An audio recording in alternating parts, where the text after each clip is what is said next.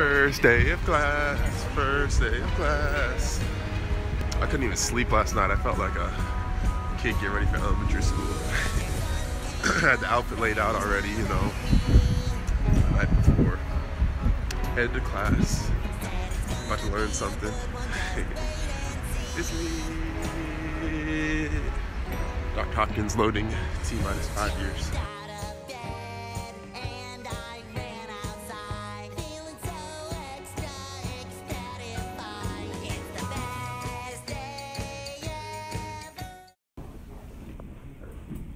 You know, all the classes said that we would need them, but then only like 3 days.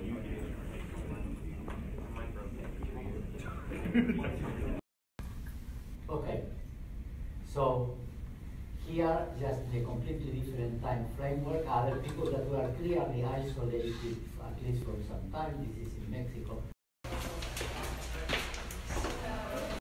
So biophysics wasn't too bad a class. We were just learning about like the way things move and trying to understand complex biological systems using like the laws of physics that we already know, which apparently aren't very intuitive. So it was actually really interesting because I've never really done any biophysics. But now we're about to hear some faculty research talks, so we have to eventually decide which scientists we want to rotate with and maybe join their labs, and so we get to hear a quick like 10 to 15 minute presentation on the research that they're currently doing to help us make our decisions. So I'm pretty excited to see the different types of science going on at Hopkins and my different options. So first day's been pretty good so far. Machine in the known universe. Complex machines need a dedicated set of parts. The basic building blocks that make up neural circuitry are the neuronal cell types. These are connected together in different combinations to generate the behaviors that mediate perception, cognition, emotion, and action. So, being complex. So we just left the faculty talks. They're actually pretty interesting, but there's going to be, we had 5 today, and probably supposed to be about 50 going on throughout the course of the next couple of weeks. So we're definitely going to see more about the different research opportunities. And next up, we have this workshop, and at this workshop we're getting lunch, and they're going to provide us with different volunteer outreach opportunities, as well as some information about grant fellowship applications. So we'll see how that goes. 25% of the 9th grade class in 4 high schools around the city, one of which is Dunbar High School, which is right across the street from this campus. And the Red commits to these students for a total of 10 years. So they are enrolled in their 9th grade year. The Red, the organization. What is the Graduate Research Fellowship Program, why you should apply, what are the components of the application, and then sample application tips, sample applications and tips. This will only be if you wanted that. All in all, the first day of classes was pretty good. I think it's definitely like, you know, just trying to get through this transition stage of what I'm used to and what I know and kind of something new and foreign. But I feel like I'm pretty well prepared to be successful. You know, we had class today, we had the faculty research talks, so I'll start my lab work in a couple weeks, you know, more in my element, you know, doing research, because Black scientists matter, okay? But I think I definitely just want to make sure that over this long journey, I make sure to take it one day at a time, because it's really easy to stress yourself out over the small details. And like the day-to-day stuff, but this is really, it's a journey, you know. It's not about the destination, it's about the journey and what it takes to get there. A PhD is a very long, and it's a very difficult process, but like it's also supposed to be kind of hard. Like they can't just start giving out PhDs, you know, to just anybody, and they definitely can't give them out at Johns Hopkins to just anybody. So I think I'm ready for the work, and I'm ready to invest that energy and that effort into this cause. Throughout my life, I've like directed a lot of my energy at a lot of different things, like especially in college.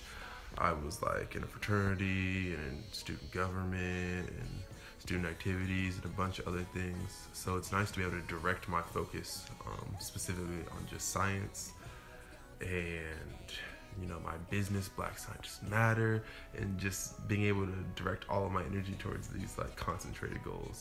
I think it'll be very, very exciting. I think it's really cool that Hopkins is really like allowing us to start slowly, you know, building in with classes. And then they're also doing these NSF grant workshops, so they're going to help us like write our personal statements and fill out applications to apply for external fellowships and get funding for grad school, which is really exciting. And there's this really cool program that I want to tell you guys about that you kind of saw a clip of. The woman was talking about a program called Thread, and Thread is this organization where you have like 5 people come together from the community, and they form a family around one student who's performing in the bottom 25% of their high school class. And this family comes together and provides literally emotional, physical, financial, any type of support that that student needs in order to help them move forward in life. And it's actually really great because I think none of the students have above a 1.0 GPA when they come in, but almost the majority end up graduating high school, and I think almost half end up going on to college. So it's really, really beneficial and really, really cool. I'm just really glad that, you know, I'm at an institution that kind of cares about community outreach. And I'm really glad that I will be able to help in those efforts. Coming from, you know, my undergrad, North Carolina Central University, our motto is truth and service. And so like community service and advocacy and mentorship are just ingrained into who I am. And they're really important to me. And I'm really glad that I won't have to lose that aspect of like what makes me happy, you know, as I continue to move forward in science. So I'm definitely looking forward to being involved in like different community service initiatives. And, you know, Thread is going to be the first of hopefully many things that I'm able to do to help, you know, get into and, you know, become a part of the Baltimore community. And in other news, I'm actually sitting on our couch, which we finally got. We got it from IKEA, so it's lit. Living room's kind of furnished. It's coming together a little bit, you know. I'm starting to move in, you know. And life is, I mean, this is getting pretty normal for me. Not quite, you know, it's only been the first day of class, but, you know, living in Baltimore and all should be pretty cool. So that was my first day. It's pretty exciting for me.